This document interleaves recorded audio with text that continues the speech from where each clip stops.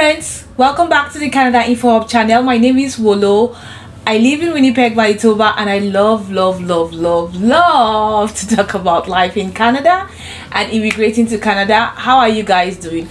I think one of these days I should come on live. I know a lot of people have been asking about me coming on live, and so many questions I'm supposed to answer, so many emails I have received which I have tried to respond to.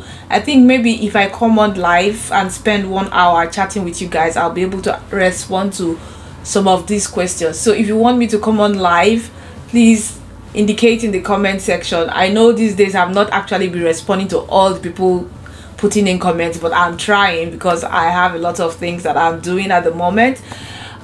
So please bear with me. So maybe when I come on live, I'll be able to answer those questions, especially if you've seen any of my videos and you have questions concerning those videos. I'll be able to answer those questions.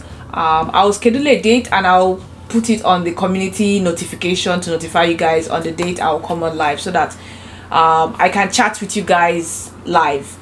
Okay, so today is about immigration. Yes, you know I love to talk about immigration, and it's an update. It's one of the updates that was announced last week, and it's concerning Ontario. I'll give a brief background about the Ontario Immigration Nomination Program.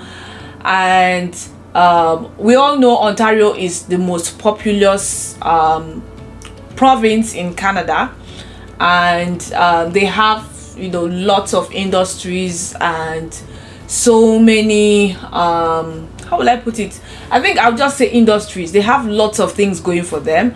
The tech capital of Canada is also in Ontario. The financial capital of Canada is also in Ontario. So you have lots of big banks, the 5 big banks, so many banks and all that. So that's why a lot of people actually go to Ontario instead of, you know, immigrating to these smaller provinces. Ontario is more or less swallowing a lot of immigrants because of the opportunities when it comes to jobs that they have there. So Ontario has like 9 immigration pathway, which I will be showing you their details, and you will see it on the screen. They have the in-demand skills pathway that requires a job offer. They have a pathway for international students, which is closed. They also have a pathway for foreign workers, which is closed. It goes with a job offer as well. They also have a PhD stream, which is currently running. They have a master's graduate stream, which is closed. They have the human capital pathway, which I'll talk about later.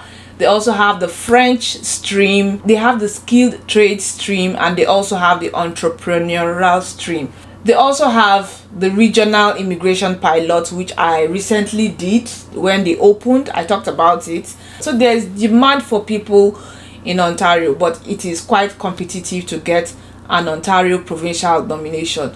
What they used to do before, especially for the ones that has to do with the human capital pathway, where you have the tech draws, you have the French speakers stream, you have to create your express entry profile, and based on your comprehensive ranking score in the express entry profile, they will give you a nomination. And recently the scores have actually been going high and high and high, so it's quite difficult for people to actually get a provincial nomination from Ontario, because this course is almost the same thing as the federal express entry. And sometimes some people will ask themselves, is it worth it paying to get a provincial nomination from Ontario, or should they just wait for the federal express entry? So that's by the way. Anyway, there is now an update which was announced September 8th concerning some of the streams that were closed and some of the streams that are actually open.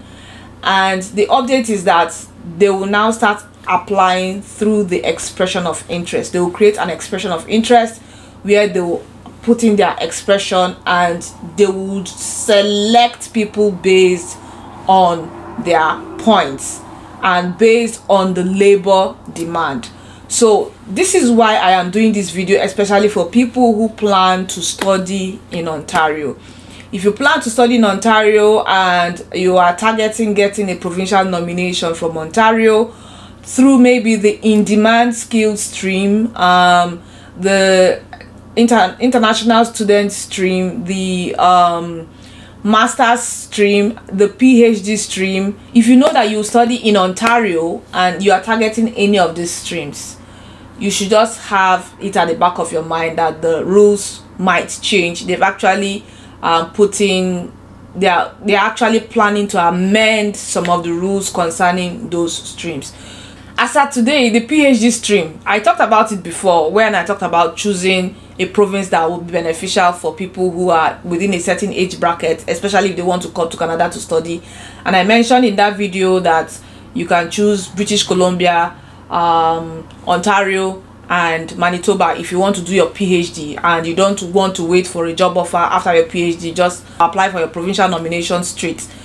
I did a video on that. So now for those who want to choose Ontario to study, to do their PhD, for those who want to choose Ontario to do their PhD, you should know that by the end of October, by the time they put in all the amendments, it will no longer be as straightforward as it used to be. It means that they will now be selecting people based on several criteria that they will put in place by the time they complete the amendment and put out the details. So you should be aware of that. So if you're already targeting to do your PhD in Ontario or do your master's in Ontario, of course the master's stream had closed for some time now, and it just opened once in a while, and it was more like fastest finger. Anybody who applies first 100 or first 50 or first whatever would get the application submitted. But now once they introduce this expression of interest, it will now be based on points, based on age, based on several factors, based on so many things. So you will now have to start competing again using the expression of interest. So I just want you to be aware of that before you make up your mind to choose the province you want to study in Canada, especially if you want to choose Ontario.